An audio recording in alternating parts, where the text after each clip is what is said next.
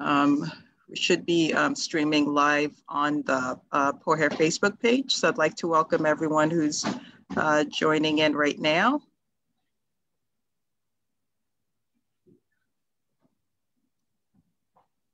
All right, so we should be live on Facebook. And why don't we go ahead and get started? So good morning, good afternoon, good evening. It is an absolute joy to be here. My name is Dr. Akwi Asambang, and I am the co-founder and board president of the Pan-African Organization for Health, Education, and Research. Our speaker today, I am just very excited. I am actually beyond excited because we have Dr. Beverly Cheserem, who's a neurosurgeon. And for all those who know how neurosurgeons work, how hard they work, for her to take this time to spend with us, we are absolutely grateful and truly appreciate her time. She's tuning in all the way from Kenya. Our moderator today is our one and only POHER scholar, Ivan Zolo. Ivan Zolo is a POHER scholar for 2021, but not only that, he is also the president, and I'm hoping I get this right, president of the Association of Future African Neurosurgeons, and Ivan can correct me. And not only that, we should all start clapping for Ivan because Ivan got accepted and will be spending the year as a global surgery fellow at the University of Cape Town, South Africa. So Yvonne, I'm clapping for the whole world for you. We're super excited. So Yvonne is going to be our moderator today. Derek and I are going to turn off our cameras and we will be in the background and we will just jump right in if there's any sort of glitches. Derek, who is also one of our POHER scholars, has an interest in pathology. So he's our future pathologist. So him and I will turn off and we'll hand everything over to Yvonne and Dr. Cheserem. We look forward to this conversation. Can't wait to learn what it's like to be a neurosurgeon. Thank you so much for your time. Yvonne, over to you.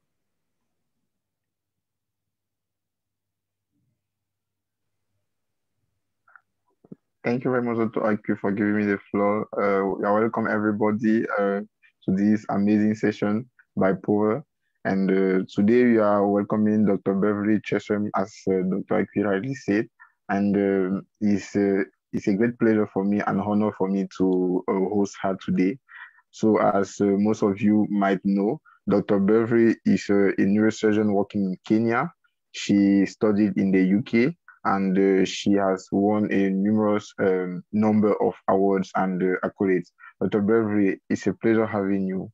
Please, can you introduce yourself? Thank you very much, and thank you for that introduction, Dan.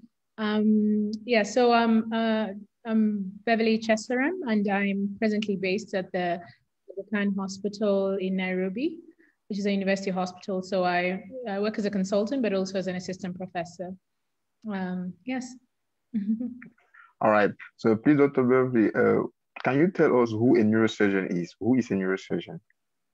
So a neurosurgeon is a doctor who treats people who have neurological disease using surgical techniques. So it covers a whole range of diseases from prior to birth. So we're involved in prenatal counseling for people who may have various neurological conditions, all the way up to old age.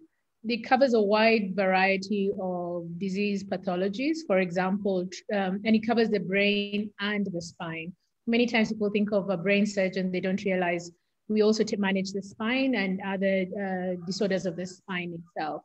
So we cover pediatrics, oncology, spine, trauma, functional. This is epilepsy, pain syndrome, movement disorders, skull base, which are problems or any lesions on the floor of the skull itself, and neurovascular. So these are abnormalities of the blood vessels that supply the nervous system, both in the brain and the spine. So it's a pretty broad specialty.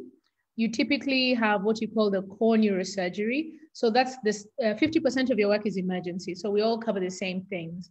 If somebody comes with a bleed in the brain or trauma, then we all need to manage that. And then within that, all the things that I've mentioned are the areas of further specializations where you can, do more of your elective work, which means the non-emergency work, where you can develop a service around that. Yeah. Thank you very much, Dr. Bev. Please, please, Can we know more about your personal and professional background? I grew up in Nairobi. I was born and brought up in Nairobi and went through the regular public health system, the public education system, I mean. I can tell I'm being a doctor too much. I then had an opportunity to do a scholarship to do a British A-levels in a college that no longer exists. It's called Arboretum College. When I was coming towards the end of it, my tutors encouraged me to apply to the UK, and I got accepted at the University of Southampton, which is in the south of England, where I did my medical school. When I completed that, I did my internship at Bournemouth and then spent a bit of time trying to build up my CV, initially not knowing what I wanted to do. So I went into medicine thinking I was going to be a community or public health doctor. And then during my training, I was exposed to very many different things I'd never seen before or knew they were possible. And it is after my internship that I had thought maybe I'll become an ophthalmologist. So as part of preparing to be an ophthalmologist is an eye surgeon. I spent some time at the Walton Center in Liverpool, and I was really inspired by the surgeons who worked there and thought that maybe this is something I want to do. Spent a bit of time doing different jobs and building my CV, eventually being accepted to train in the South London program. And when I completed that, I then did a skull-based fellowship in Cardiff, also in the UK, before I had an opportunity to be a global health fellow with Will Connell at the Muhimbili Orthopedic Institute in Tanzania. And when I completed that is when I came and worked in Aga Khan. So it's a bit of a round way to say that I started on a journey where I didn't realize I'd end up where I am today. All right, thank you very much, Dr. Beverly. And please, what motivated you to choose a career in neurosurgery? As I said, I was really motivated by the surgeons in Liverpool. I had never really understood what a neurosurgeon does, and they welcomed me to theatre and to clinic and took their time to teach me and show me things.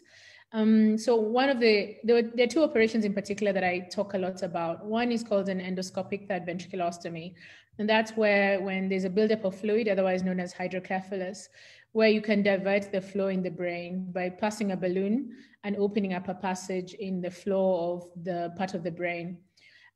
So I was welcomed to theatre and I watched this operation, and I was really amazed by the idea that you could weave around the brain, basically in the ventricles, which is the fluid filled spaces in the center, and do this operation that had really good effect and actually is a life-saving procedure in many parts of the world. And then the other end was something called a deep brain stimulator, where you use electrical impulses delivered through various stimulation points to moderate or modulate various disease processes. So in this particular case, it's a patient who had tremors. And the tremors were so bad that he had become increasingly socially isolated, and then also had stopped working, wasn't able to drink tea or anything hot. And the consultant, it's a very complex process, involving a lot of different people to get this patient to have this operation. And the following morning when we went to do our rounds and the doctor asked, "How are you today?" The patient lifted up a cup of tea and drank that. And I thought this is a very interesting field where you can improve people's quality of life. And yeah, so that made me think I'd like to explore a bit more about neurosurgery. Thank you very much. So, what do you like about being a neurosurgeon now that you are one? Because getting into the field is part of the journey, and now that you are in the journey, what do you like about being a neurosurgeon? Neurosurgery is a very interesting field. There's a great variety. At the moment, I'm on call, which means that in the morning I can meet a baby, at lunchtime a teenager, in the evening an older person. And it's a whole variety of different conditions that come our way. So that's very interesting. It's ever changing. Neurosurgery is a young specialty compared to other surgical specialties. And that's because a lot needed to improve within surgery as a whole. We needed better anesthesia, better critical care. We needed better ways of controlling bleeding. So the ability to do really good quality neurosurgery is just over 100 years old. And that means that it's a field that a lot is changing. There's a lot of research, a lot of new ideas. It crosses over with the idea of neuropsychology and how does the mind work and why do people respond differently. So those things make me think I will never know enough in my field. And it's nice to have that thing that way it keeps changing. It's also very collaborative. You can't work alone. And so my field intersperses a lot with various other specialities. You know, this morning alone, I've spoken to an anesthetist, I've spoken to an infectious disease consultant. Other days, I speak to neurologists, ICU specialists, ear, nose, and throat ophthalmologist. So I don't have the whole. I'm always working with other people to improve my patient's care, and that's very interesting. And then it's also life-changing as well as life-saving. Life-saving, you know, we think about things like stroke, where there's a high mortality, or trauma, which in our part of the world is high trauma. There's an opportunity to literally save a life within the team, you know, the team. But also to change lives. We deal with, for example, in spine and also some cranial conditions, we deal with pain, we deal with deformity, and you can give somebody back their life, you know, by giving them the right treatment. So that's interesting and that's exciting. Certainly, anybody who is following this talk wants to do neurosurgery now. But unfortunately, nothing is ever perfect in the world. So, what do you dislike about neurosurgery? What are those small aspects that maybe you don't appreciate that much in neurosurgery? Wow, it's not. I suppose dislike is a strong word. What I'd say, what are the challenges of doing neurosurgery? One of the greatest challenges is that it's a high-risk specialty. And that means I can do my utmost best for my patient, and they could still have a bad outcome instead in terms of losing their lives or disability. And that can be really, really hard for you as an individual and also for your team when they have put everything in for the patient and it didn't work out well. The second challenge for neurosurgery, it is very intensive in human resources, equipment, etc., which means that it is expensive. And if you work in a setting, for example, when I worked in the UK, it's a national health service. So the patients never needed to worry about how much something costs, because if they needed it, the system would provide it. Now that I've come back to work in Kenya, and also before that in Tanzania, for the vast majority of the world, you either have partial insurance or the family need to pay. And so when you have an emergency and you're trying to explain to the family that you need this treatment that is really expensive for various reasons we'll talk about, that's really hard. I often have patients who are asking when they can go home because of the financial implications, which means you're thinking a lot about money is never that far off from your thinking process when you're managing a neurosurgical patient. And I'm sure it's also true for other specialties. Health is always more expensive than we think. Yes, definitely. We at times when you do rotations here in the hospital in Africa, you see some patients who really have a lot of issues. Those who are not insured, and most of the patients don't have insurance. So it is really a great point there. So Dr. Beverly, what is it like to train in the UK? Because you said part of your training was in the UK. So what was it like to train in the UK as a neurosurgeon? So I'd like to commend my seniors who have worked really hard to create the training program that's there in the UK. I think one of the greatest privileges that I found was learning a little bit more about living in a country that has a national health service where care is provided based on need rather than affordability or access to it in terms of geographical location. So that was very, very important. The second thing that I learned in the UK was reflection. So evidence-based medicine and personal reflection for your performance and various ways of measuring how you did and why you did what you did. So I learned a lot from that respect. In terms of how it is structured, we talked about the medical school and the internship. They have a national selection program. So about November, there's an application process which then results in an interview process in February or March. And much like is happening at the moment in the States, where you have match day, there's a day when you get your results. So there are a couple of processes. You have to be able to be long listed. That means when you see the list of what it takes to be in the program, you need to fulfill all the essential elements of it. And then and then a couple of people are shortlisted depending on how many points you scored. And then once you've been interviewed, and the interview is a combination of conversations, case-based discussions, and practical skills. I remember having to stitch and a few other things that they were assessing on your dexterity and how you think through a problem. Then if you're selected, you go into their 32 different centers, which accept on average 1 to 2 candidates a year. So on average, really, it's about 16 to 30 a year who are selected for the population of 60 million.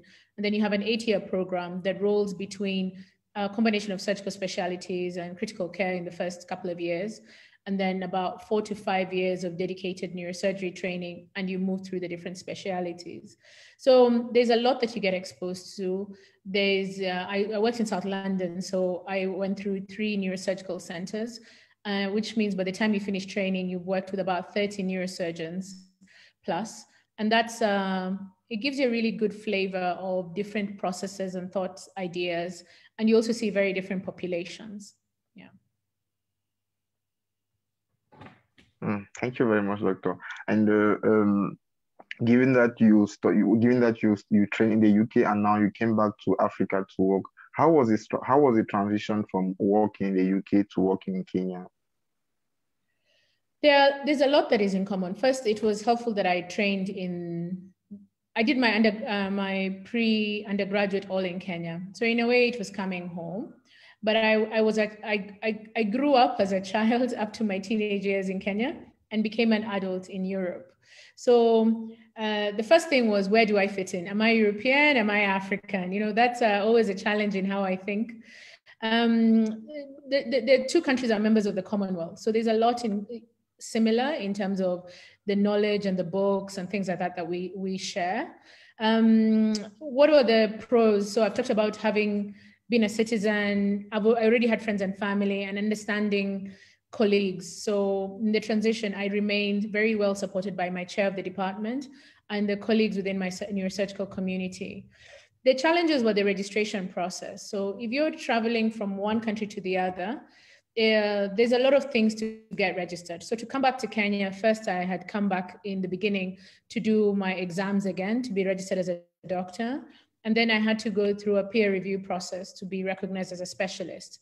And then I also made that transition during the time of COVID, which meant that the borders were closed. And I spent between March and August not knowing which country I was going to be in. And then there are health worries when you're transitioning during the middle of a pandemic. And when you're setting up a practice during the time of a pandemic, even the clinical practice on the ground is changed. Most of our meetings are now online, so you miss the human touch, getting to know people. I know people more by their voice, but then how they look. And then trying to build confidence with your patients that it's okay, they can come in, you can take care of them. Yes, I'm still learning, I'm still growing, but it's an interesting time to come home. Thank you very much, Doctor. And eventually, you already mentioned some of the challenges that you face as a neurosurgeon and generally, but as a neurosurgeon working in Africa, what are those special challenges that you have encountered and how do you go about facing them? Yeah, and you're asking a very difficult question. So let me just say what I've learned in the time that I've been in Tanzania and in Kenya. Most African neurosurgeons are pioneers. What that means is you're often the first or one of the first few within your hospital, sometimes in your whole country.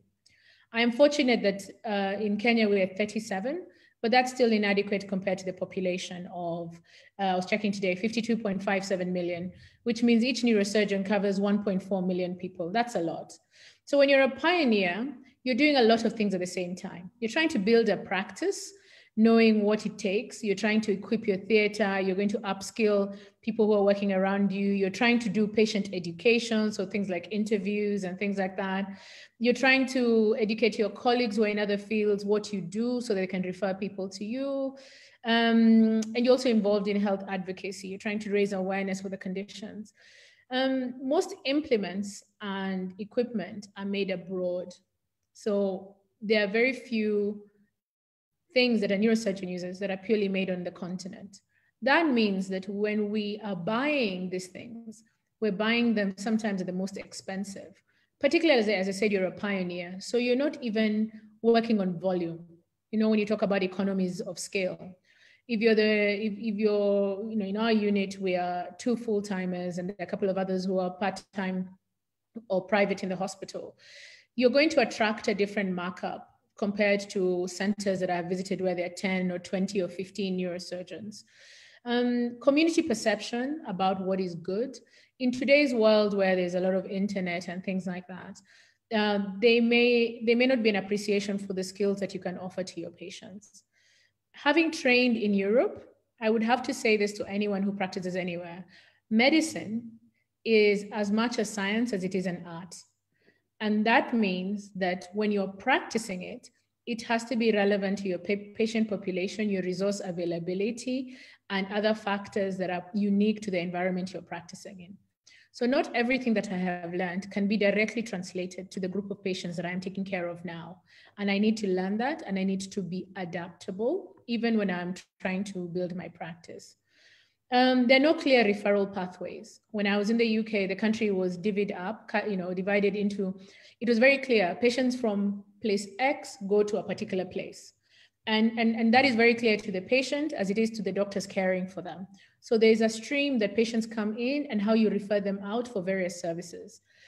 The African patient still remains the advocate for their own health.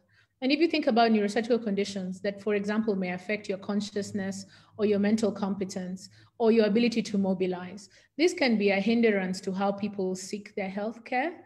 And that's a challenge. So we need to work on how people get referred to us.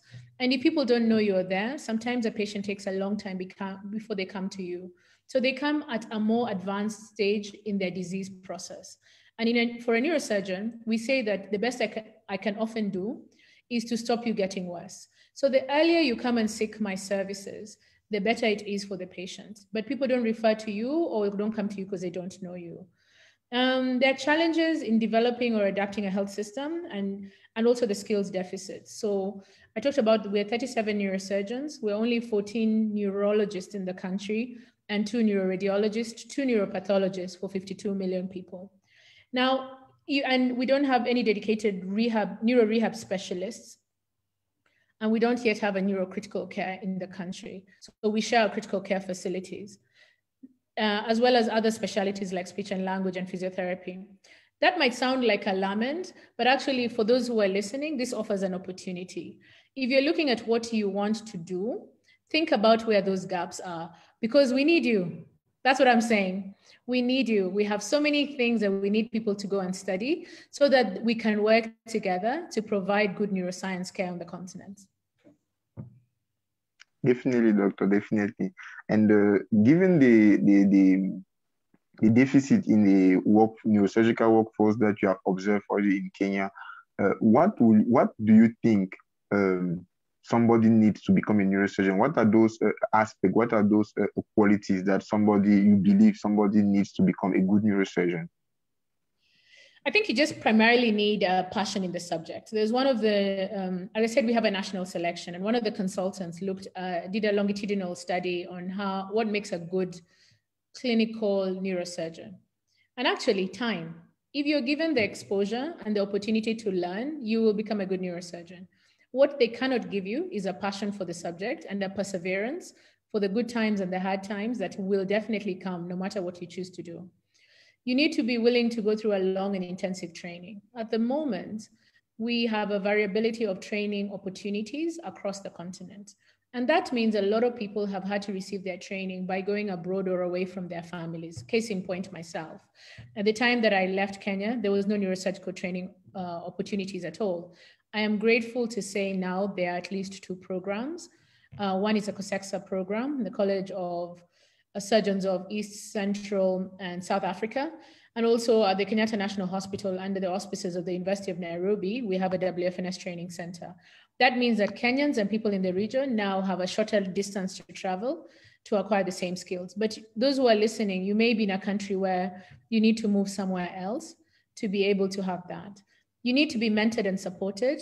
And in today's world, seek that even online. The mentors may not be readily available within your geographical location, but feel free to join organizations such as the African Future Association of Neurosurgeons and other support bodies like POHER, so that we can together learn how we can train together. Yes, so I just keep at it is I think what I'm trying to say. Yeah, definitely, doctor. And I believe being a neurosurgeon who is not just focused on solving patients that you receive, but also trying to do some medical education and preventing patients from getting worse diseases. What are your plans for neurosurgery in Kenya? So I'm pretty young in Kenya in terms of my surgical practice. I'm 6 months old. So the first thing I have to do is understand the terrain that I have selected to practice in.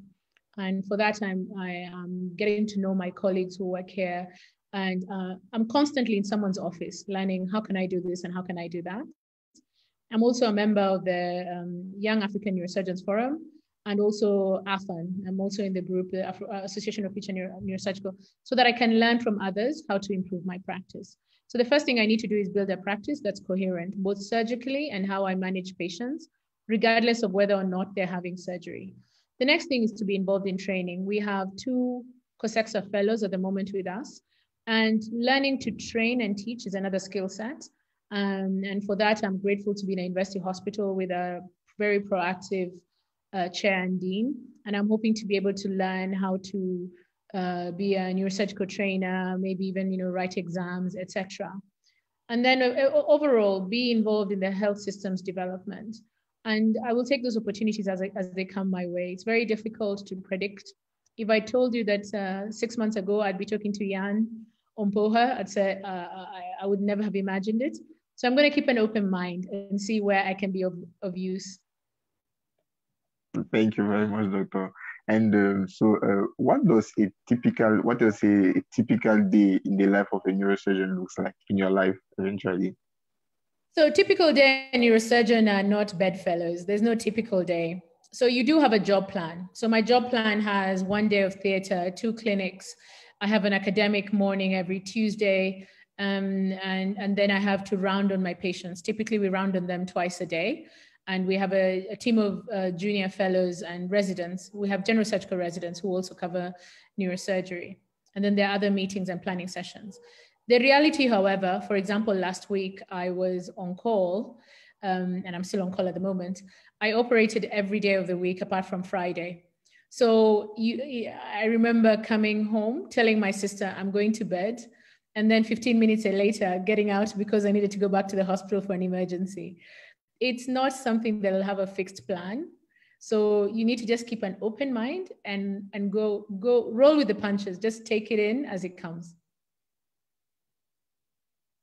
Definitely. So your life is some sort of like fluid, like it's always changing. It's always changing. Oh, definitely. So, doctor, what are some of the advice? Because eventually, sorry, I said you need a structure. Sorry, did not get you. You need a structure. So you wake up in the morning with a plan. Then you need to be flexible. But your plan may need to change at a moment's notice. Yeah, indeed. So we need eventually we need to get in more young Africans into neurosurgery training programs. And what are some of your advice for aspiring African neurosurgeons? What would you tell them? So the first is there's no substitute for first of all, keep an open mind. Yeah, neuroscience is wide. One of the challenges that you have, it doesn't matter which country you practice in, is that neurosurgery training places are limited. So a lot of people sometimes think, well, I can't be a neurosurgeon. I don't know what else to do. We need neuroradiologists. A lot of coiling, for example, of aneurysms is done by neuroradiologists. In Kenya, we only have 2 neurosurgeons who can coil, which means many people never come to our attention. So keep an open mind to where the other opportunities may be. We need neurorehabilitation specialists. We need neuro-ophthalmologists. We need ENT that can do skull base. We need, if you're even before university, we need speech and language therapists. We need neurophysiologists. We need so much to be able to work as a team. So keep an open mind to where the opportunities present themselves. 2, join an interest group. So I've talked about AFAN. So there's also NANSIG, which is neurosurgery and neurology students interest group that's in the UK that also is open to international membership. Join POHER. Wherever you are, use your online resources to access a wider group of people, because where you are may not necessarily have a neurosurgical focus group or a neuroscience group. Get a support team together. When the journey is tough, they say you must carry more with you for the journey. So don't forget your friends, your important, significant others, and have some colleagues that you can talk to, so that as you're going through this journey, you're not so isolated. And that's important because there's an increasing awareness for the need for people to self-care so that you don't burn out. Mental health is a real challenge, so that you have a support group around you. And then get a mentor and build your CV. And to get a mentor, you just have to try and reach out to people. So some people reach out to me, some people have reached out to other people. You may not get lucky the first couple of times, but there's always somebody who's willing to help you along the journey. And be willing to travel. There's a paper that will come out soon about all the training opportunities in Africa. So read that up and do your due diligence in advance. It helps if you make yourself competitive. Are you doing audits? Are you doing presentations? Are you involved in research? Are you taking extra time to be in theaters and learn what the career involves? You may need to learn a language, because the training centers are either in Francophone or Anglophone countries. So depending on what your primary language is, there are Lusophone countries in Africa and one Spanish-speaking African country. So you may need to learn another language to be able to train. There are various programs at the moment. There's the Africa 100 program under Majid Sami. There are at least 4 WFNS training centers that you need to be aware of, and find out what it takes to apply. Go to the Ministry of Health where you work and find out if they have opportunities either to sponsor you or may know of opportunities for neurosurgery. So certain countries like China, for example, Russia, are opening up opportunities for neurosurgeons on the continent. So keep an open mind where you may be getting your training. And the key thing is just to get good core training, then you can top it up with whatever subspecialist interests. And indeed, you may change your mind along the way as to what you want to do. Thank you very much for that, Doctor. And I wish to know, speaking about funding, are there some special funding opportunities for Africans that Africans can easily get, those interested in neurosurgery?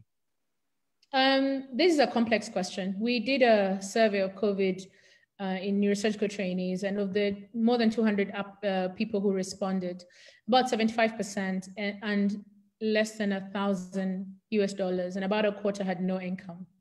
So you need to really think hard about taking on long training and your financial situation.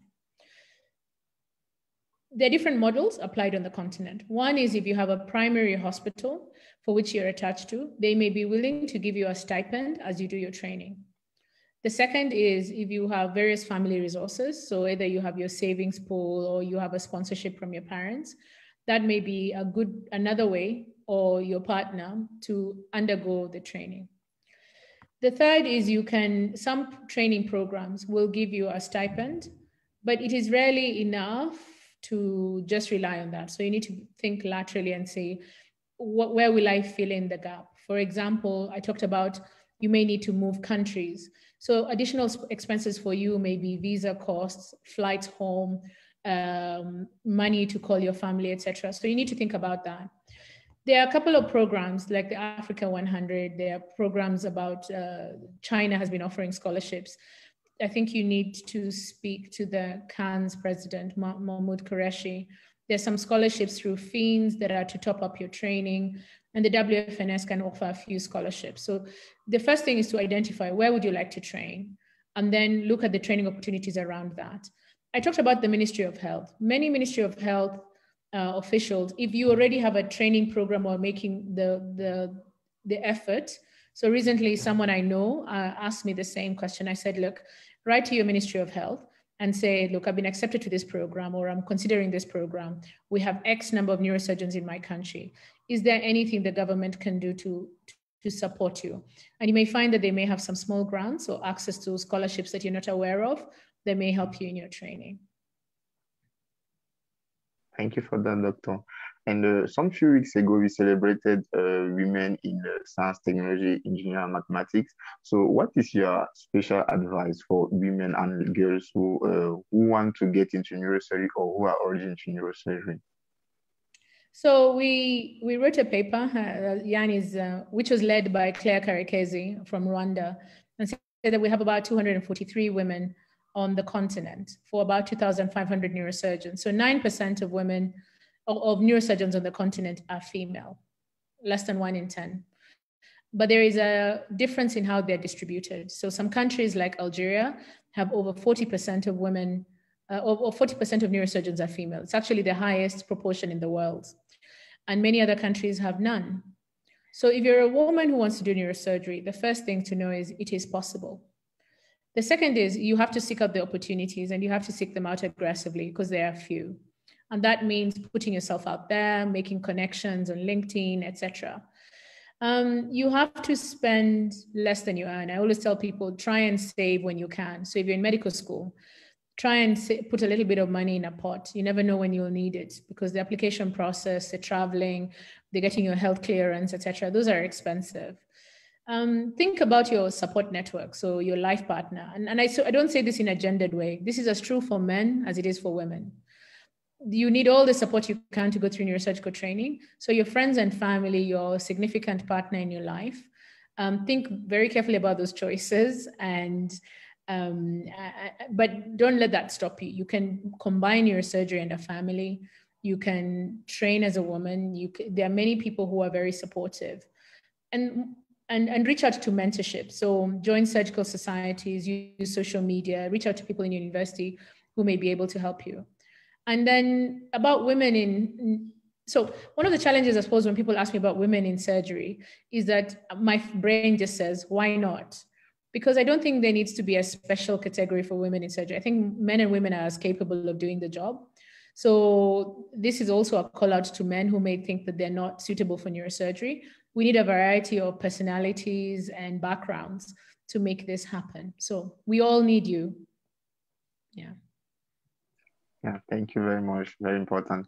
And eventually, neurosurgery is extremely complicated, difficult, and then it's a lot of stress comes into play. So, what do you do as leisure? How do you manage your stress? How do you evacuate that stress?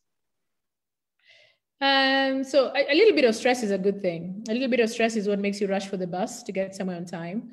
So the first thing is I embrace a little bit of stress. My life has changed a lot before COVID and after COVID. So before COVID, my leisure time involved other people. So I liked to go dancing. I like to go eating out or to dinner parties, hosting people. I like to go to the cinema and watch a good movie. And then when I wanted to have time by myself, I liked to walk, to read, and to swim. Now, after COVID, you can notice a lot of those activities with social distancing are not happening. So now I have done a bit more Netflix than I would like to, and some family time. I've got a pet dog now that gives me a lot of cheer, and music. I listen to Afrobeat a lot. Every time I need to cheer myself out, I'm listening to music. So yeah, my life has changed, but yes, it's still okay. Thank you very much. And often we say neurosurgery is a very demanding field, and you need a lot of self-discipline. So speaking about self-discipline, do you think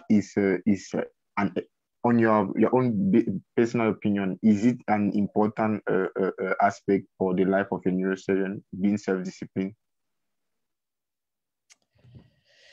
Yes, but there is nothing that in life that you will achieve without focus, purpose, and perseverance. Doesn't matter what it is. So in Kenya, we do a lot of long distance running. What makes them long distance runners and not me? Because they wake up every morning and they run. So you want to be a neurosurgeon, you have to be purposeful about it and actively seek opportunities that lead you in that direction. And ditto anything in life. So self-discipline is part of being human and achieving anything you want. Thank you very much, Dr. Beverly. We have some questions in the chat. Let me have. Okay, somebody says, Dr. No, it's Derek. Derek says, you talk about being assessed before being accepted into neurosurgery residency program, and that involves things like being assessed on dexterity. Does that mean that those that are not ambidextrous are not going to be accepted into the program? Do they have to do alternative residency programs like general surgery or to first improve their skills? So the core skills that were tested so this is particular to the UK selection process. And it's not very difficult to predict what they're going to ask you. Can you move something under a microscope? Can you suture, for example? These are a way of you trying to, because everyone will have said how they really enjoy it and they want to do it and they spend time in it. But have you tried to practice some of the basic skills? And they're not asking you to be perfect. They're trying to ask you to demonstrate some degree of competence. You don't need to be so ambidextrous to the point that you are a classical pianist of the highest order, but you need to have shown some effort into learning what it takes to do basic surgical skills. And that is a part of every medical program across the world. So if you want to do surgery, can you suture? Can you understand, can you hold different instruments in your hand? Can you look under a microscope? I think that those are fair enough. Now, you may be interested in neuroscience, but you're not interested in the surgical side. That's why I said, there's a funny term they've been saying now in Kenya, which is you call yourself for a meeting, where you're honest with yourself and say, my strengths are, and then you follow your path within your strengths.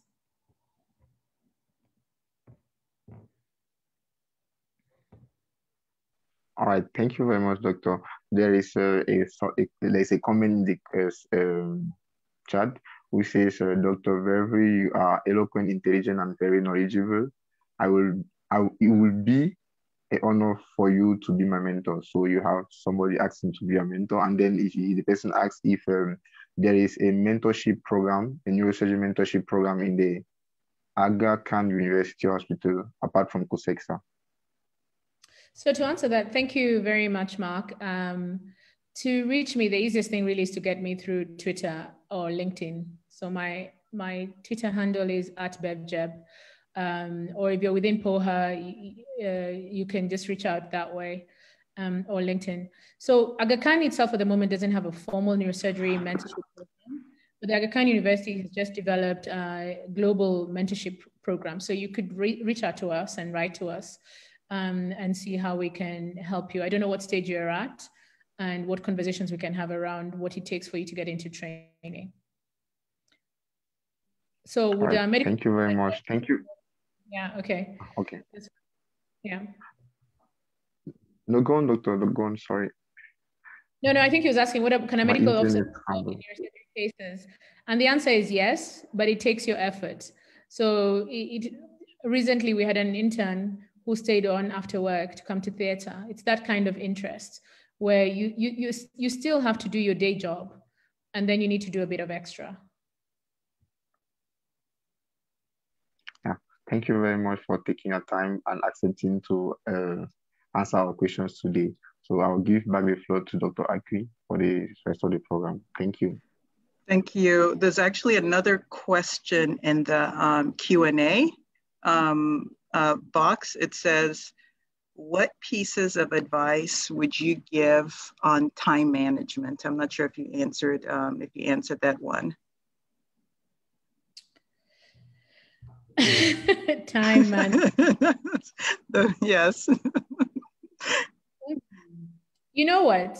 I think the first thing is don't be so hard on yourself. You won't be able to do everything all the time. I probably should have said that when we're talking about what it takes to do neurosurgery. So divide your work into important but urgent, important but non-urgent, Not important, not urgent, not important and urgent. And then ask yourself where's the best place to put your energy on that particular day. That's the first thing. The second thing is, do you have to do everything? So you have to edit out things that maybe can be done by someone else. And I say this in particular when it comes to things like chores around the house or who has to do the cooking and stuff like that. When you're doing your residency, be kind to yourself and allow other people to help you, and just let go of certain things. You won't be able to do everything. And then make a plan. So for example, when it comes to patient management, one of the consultants used to ask me before every case, what are we going to do? So you go through it in your mind, because once you've gone it in your mind, it's easier to do it. And then at the end of every case, he would go, what could we do better? So that's self-reflection, where you say, I did 1, 2, 3, but you know what? Next time, if I do it one way or the other, that'll be better.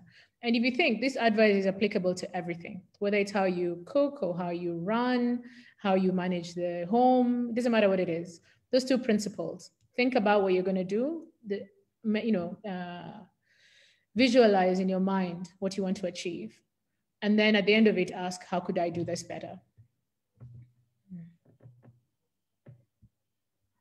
That's really, really, really good advice. Thank you so much. Can you just clarify that question, about how would a medical officer, try to be involved in neurosurgery cases? If they refer patients, because, and they don't have that service, what can that person do? So it depends where you are. So if you're not within a neurosurgical center, you may want to reach out to somebody who works in a neurosurgical center and see whether you could come for a module, for example, or whether you could spend some of your extra time working with them in their particular service. And that allows you to have exposure. A place like Aga Khan has junior medical officers. So you may want to spend your year as a junior medical officer within the hospital and ask to be within the surgical field. That might give you access on weekends and evenings to be around a neurosurgeon. Then I talked about the breadth of the cases that we manage. You may want, wherever you are, to maybe get involved in an audit. You might be able to speak to your consultant and a neurosurgical consultant and review maybe head trauma that come into your center, or neuro infections. So there are many ways to make your mark wherever you are and try and improve the standard of care that you provide for your patients. And of course, make you more competitive to apply for neurosurgical position.